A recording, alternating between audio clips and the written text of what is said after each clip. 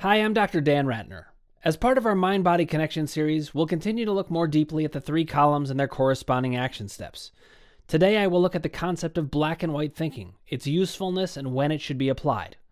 If you haven't already, click subscribe, ring the bell for notifications, and put your comments below, and I'll be happy to respond to you personally. In therapy and in life, we often promote shades of gray thinking. This is a good thing. It's nuance. It's taking the other perspective. It's having empathy for others. These are very good things, and it's the exact kind of thing we work on in therapy all the time. It's all good, but it isn't the skill set that helps with doubt. In fact, shades of gray thinking leads to more doubt. It promotes doubt. This is why we need a more flexible strategy of thinking about how we're going to deal with doubt. We need areas of our lives where we can finally be certain about something. To be able to fully put it to rest, you have to be certain. So I define doubt as, and this is not surprising, having a lack of certainty. That's the basic definition of doubt. Now, fear is another form of doubt. The questions you have are another form of doubt. Confusion, that's also doubt. How do we resolve it?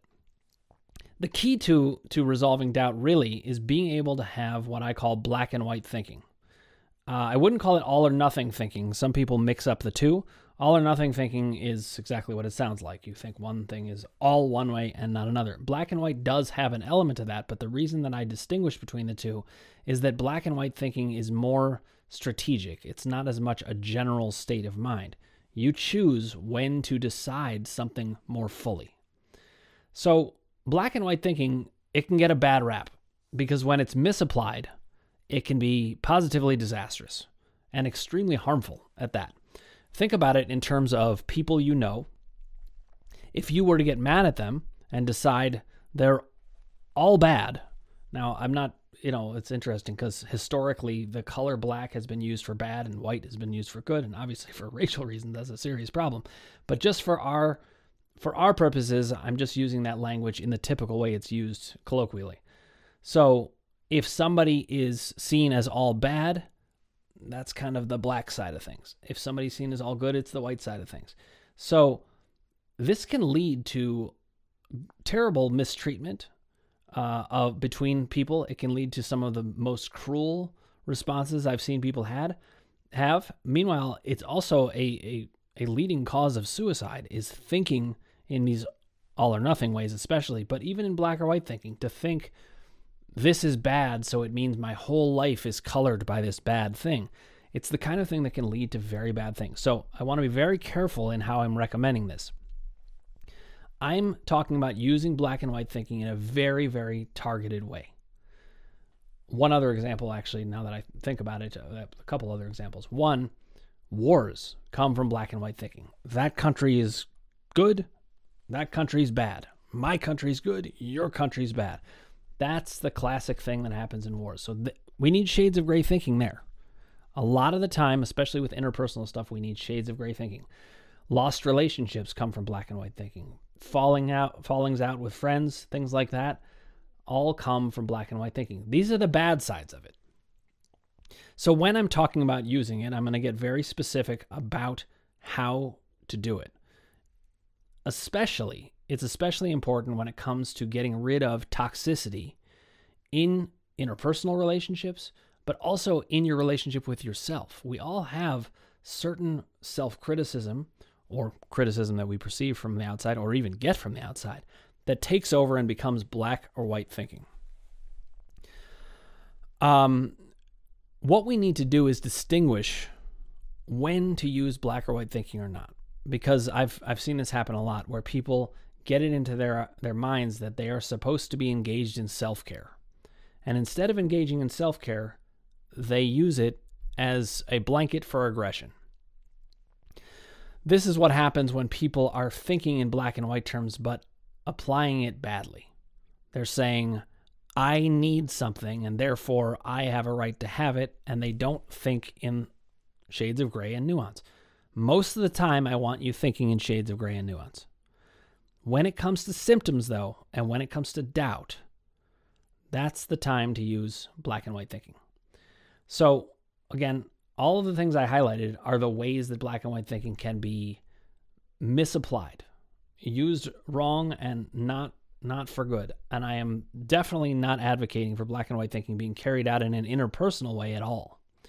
This is all about how you think inside of yourself. Black and white thinking is a way that you can categorize things in your mind. When it comes to the outside world, return to shades of gray. You need that.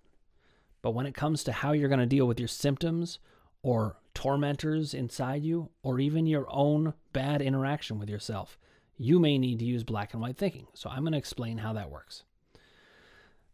The thing about using black and white thinking on symptoms is nobody gets hurt if you apply black and white thinking just inside you. You're allowed to do that. Another way of saying it is that when I was growing up, it was often said in my family, there's no wrong feeling. This is definitely true, but it wasn't always actually enacted that way. I would hear as no wrong feeling, and then I'd bring it out, and they'd say, oh, no, that's not okay. Well, that's because shades of gray thinking does belong in the interactions between people. You can have that feeling, and any feeling is fine to have.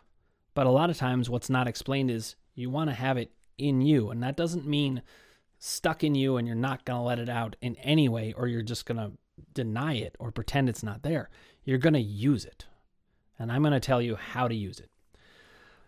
So the thing about black and white thinking and why it's useful for symptoms is that it involves certainty. And you need to be certain in a particular realm of yourself. You need to have a part of you that you can address and say, this is where I'm going to be certain. This is where I'm going to be certain, for instance, that I had this trauma. Or this is where I'm going to be certain that this person didn't respond in a way that was helpful to me. Or this is where I'm going to be certain that this is a mind-body issue and it is not a structural issue. We need to be able to find certainty, but we cannot do it if we are operating in shades of gray. In fact, the more evolved a person is with shades of gray thinking, the harder it becomes to conquer doubt. I've seen this all the time in the work that I do with patients. A lot of people get better from the emotional aspects of things, which prevents the onsets and upticks in symptoms, but they have chronicity because they can't get to a place where they don't have any doubt anymore. And why is that? Well, there can be many reasons, but one of them can be that they don't have it developed well in their minds how to use black and white thinking. One way that we need to know that we need to use black and white thinking is we don't use it for long stretches of time. If you use it for long stretches of time, you start to sink. You start to feel really bad about things. It paints too dark a picture of things, and it gets upsetting. So what you want to do is dip into that and then bring back the shades of gray. But you do need to be able to dip in, especially when it comes to conquering symptoms. Let yourself get very black and white for a little bit. You got to let yourself get what I would call primitive, because a lot of the feeling states that lead to the mind-body issues come from childhood. They come from a more primitive time. If we're always operating in shades of gray, we're trying to be too adult, and we can't access those emotions. So that's one way that black and white thinking helps in the emotional column. It also should be used about very specific events, issues or traits. But the thing is, and this is the reason we only use it for a brief amount of time, you need to allow it to color the whole picture. Here's an example. This is extreme, but I'm going to put it out there just so that you know what I'm talking about. You might be really angry at a family member, and you might need to get to the emotional theme in the emotions column, let in the full darkness of that picture. Something like, they wronged me so badly that I wish they would die. Now, of course, we're not going to carry that out, not only not in action attacking the person physically, but not even in words. But we do need to know about it. And you want to dip into that for the moment. You'll come back to shades of gray afterwards. We need to practice being able to dip into that black and white thinking. So the thing about black and white thinking when it comes to mind-body symptoms is it applies a huge amount of the time when it comes to symptoms. In the emotions column, it applies because it is the primitive, high-stakes experiences that tend to lead to the onset and uptick in symptoms. It tends to apply in the doubt column because it is the thing that is holding us back from getting better. We have too much shades of gray when it comes to the doubt column. So In the emotions column, we have too much shades of gray to let in the full emotion. In the doubt column, we have too much shades of gray to be able to access and understand the nature of our doubt or do anything about it. And the same is true in the power column. We condemn our own power because we are afraid that the black and white thinking will overtake us. What I want to encourage you is do not be scared of black and white thinking. As long as you remember that there are shades of gray and you come back to it, you can dip into black and white thinking for a short amount of time. And remember, this is just ways of thinking. It's not how you act. But you do need to be able to have that mindset. Sometimes when I want to resolve an emotional issue, I think in black and white terms how mad I am. As an example, when my daughters need me for something, I love going to my daughters for things. I love helping them with things. But sometimes I might be in the middle of something and then I'll have a symptom. And I need to be able to say, I'm so angry about this that I just wish that they were not here. Something like that. It's just a feeling. It's not how I actually feel about them. But I let myself dip into the black and white experience, knowing that I can come back out to the shades of gray thinking for other times. You also need to remember to look for big, high-stakes themes. This requires black and white thinking. You can't get to the true high-stakes feeling if everything's shades of gray, because you're always bringing in some sense of perspective. Just for a little bit, I want you to not bring in perspective. Just think about how bad it was for you, or how big of a deal it was, or how high stakes it was. Do not get caught up in the rationality of things when you're considering these themes. That is shades of gray thinking. Black and white thinking has no rationality. It just is what it is. And what we have to do is develop the ability to dip into it, knowing that we're going to come back out. Why is this so important? The reason this is so important is if you can't think in black and white terms, which is so interesting because in therapy, they basically teach us over and over and over not to. If we don't have that ability, we actually can't receive the body's message because the body speaks in black and white terms. It doesn't speak in shades of gray. It speaks to the truth, the truth of the moment, the elemental truth within us. It comes from the primitive early childhood experience. There isn't shades of gray there. If we're truly going to hear what the body's going to say, we're going to need to speak the language of black and white thinking. It's often hard to use your emotions column well if you can't think in black and white terms. So that is one of the many reasons that I'm bringing this up. But then when we get to the doubt column, I talk about science and logic being the main weapons we used against doubt. Well, one of the great things about science and logic is they are a part of life where things can be black and white without it being a problem. You don't have to even return to shades of gray thinking. Does gravity exist? Yes. Black and white thinking, there's no shades of gray. Fine, you could say, well, if I'm on the moon, there's a sixth amount of gravity. It doesn't matter. Physics applies the way it applies everywhere in the universe. There's less gravity on the moon because of the gravitational pull. That's it. Everything works the same. So when it comes to science and truth and logic, that's all black and white thinking. So I guess my point is, it's wonderful that we have developed so many good pieces of shades of gray thinking. It's much better for interpersonal things. It's much better for subjective things. But there are objective realities. And a part of what we're trying to do in resolving symptoms is to get back to some objective realities of science and logic and truth. Reducing doubt is all about black and white thinking, because there cannot be any doubt left.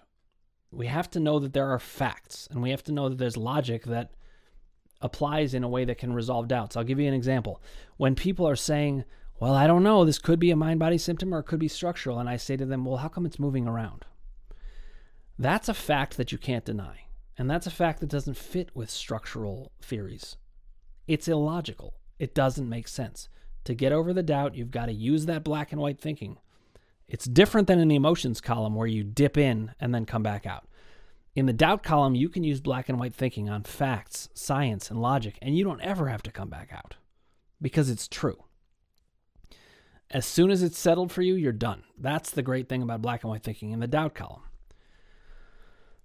So I did want to say, it's interesting because these days society has a way of questioning even objective facts. And then there's also the problem of passing off opinions and beliefs as if they are facts. So we do have some other stuff that creeps in and causes some problem. But black and white thinking helps with science and logic conquering doubt because there's nothing to argue with. You don't have to dip back out of it. But it can also help you with subjective emotional experience when channeled right. That's when you dip in, but you come back out. What's an example of that? One of my action steps, and this actually usually is applied in the power column, but sometimes in the emotions column too, is that you need to put the blame where it belongs about the traumas of your life. Now, what do I mean by that? This is a controversial one because a lot of people don't want to do this, or they're not comfortable with the idea of blame. Well, that's shades of gray thinking right there, and I understand that. And in the long run, that's good. But in the short run, when you're trying to get to what emotion is causing this symptom, you're going to need to think in terms of black and white thinking. You're going to need to put the blame where it belongs. And this is controversial, but listen, I'm a parent, so I understand. I don't think it's fair to judge parents so harshly in a shades of gray, real-world way. Being a parent is hard. There's all kinds of choices to be made. Most people are doing their best. These things are all true. But when it comes to your symptoms, that stuff is not true. What is true is the parent was the grown-up. They had the best chance of doing the good job, and if something went wrong in your childhood that they could have done better, that's on them. Now, that's kind of a harsh statement, but remember, that's an example of black and white thinking. I'm just going to dip into it, and then I'm going to come back out. So for that moment, you don't need to empathize with the other person. You don't need to. That's shades of gray thinking. For that moment, you don't want to empathize with them. I have a rule of thumb when it comes to black and white thinking. You need to be fiercely in your own corner. That means no one else matters at that moment. Again, I'm never talking about action. Just talking about dipping in the moment to yourself. No one else can matter at that moment. You need to be fiercely in your own corner about your truth. Trust only you. And when your body is aligned with you, you can trust it all the more. Your body's symptoms never lie. That's one of the great things about the body. Bodies think in black and white terms, or they're expressing our black and white feelings. If we speak that language, we'll get the message. We'll dip in, and then we can come back out. Here's another piece of black and white thinking. Recognize that you didn't choose your path or who you are. That allows you to accept you more fully. It's only in the realm of black and white thinking that we can find that acceptance. In shades of gray, we're too busy cutting everybody a break. And that's a good thing, but not for this. For this, you don't want to cut anybody a break. You stay aligned to you. Let's also remember this. I say this a lot of the time, but I want to bring this up again. You are not the cause of your suffering, but you are the solution. So when you dip into black and white thinking, you can look at how other people and other situations and life in general caused your suffering. But now you get to eventually, once you come back out to shades of gray thinking, get to be your own solution. But in a way, black and white thinking helps you get to certain solutions, and then you can move on. This is also another way that you channel your aggression. You're going to use your aggression as fuel to change the world or your world. But you can't do that if you're thinking in shades of gray and you're empathizing with everybody and you're taking everybody else's perspective. That is good emotional functioning, but you don't want to do it inside yourself at certain moments when you're analyzing things. So this is another reason that the core narrative is so important. The core narrative is an example of some black and white thinking in a way. It's true, so it's not really that skewed, but it is very aligned with you, fiercely aligned with you. And it takes at least some measure of black and white thinking to develop it and then be able to hold on to it. We might polish it so it fits in the shades of gray, and that's great. But we need black and white thinking to get there. Now I'm going to give you some examples of using black and white thinking, and just so you can hear what it sounds like. And I want you to remember again, we're not acting this out with other people. This goes on inside ourselves. We're dipping into it, and then we're coming back out. But when you dip in, actually go in. Let yourself feel this. So As an example, if you were abused and not believed, you might say, I was abused and thrown away by the people who were supposed to love me because they did not choose to protect me or believe me. Do you hear how extreme that is? It's way too extreme for the interpersonal world. It's way too extreme for everyday thinking. But it's not too extreme when you had some overlapping experience in your present day that led to a symptom. Then you can actually think, there's that black and white thinking, I'm so mad. And it can bring down the symptom because you get to dip into that territory. Here's another example. If you suffered at the whims of a narcissist, for example, you can say that person is so underdeveloped and horrible that they are not redeemable in any way, and I am done spending even one more second on them. Again, do you hear how extreme it is? Doesn't fit in the outside world. It's not the kind of thing I'm recommending bringing to the table everywhere you go. But for a couple of minutes when you're trying to sort out your symptoms, that's the kind of place you need to go to sort this out. When I had Nicole Sachs on for her interview, I was blown away by the fact that she brought up Sean, the therapist from Good Will Hunting, because this is a therapist who character, of course, who I've always loved. And the reason is he was a little more able to dip into black and white thinking. So I'm sure people who are familiar with it remember the scene when he says it's not your fault. Well, as therapists, yes, we could say it's not your fault, but we don't say it as definitively as he said it. We would say more a shades of gray line, like you're blaming yourself for something that, you didn't have anything to do with. It doesn't cut enough to it. If you don't use the black and white thinking, the body doesn't feel it, the soul doesn't feel it. You've got to use the black and white thinking in there. So you might say instead, as an example, if you feel you were undermining yourself at times, you might say, it wasn't my fault at all. You might play that role of Sean, the therapist, for yourself. It wasn't my fault at all. I was born into this situation and was taught not to protect myself or to feel valued. Now I will turn my back on anyone who stood in the way of my getting what I need. Hopefully, again, you hear how powerful that can be. This is very extreme thinking, but you're not going to stay there. You're going there to deal with your symptoms. In the emotions column, you're going there to dip in and feel the full feeling, because that will alleviate the onset or the uptake in symptoms. When it comes to doubt, it's important because you become very clear on things.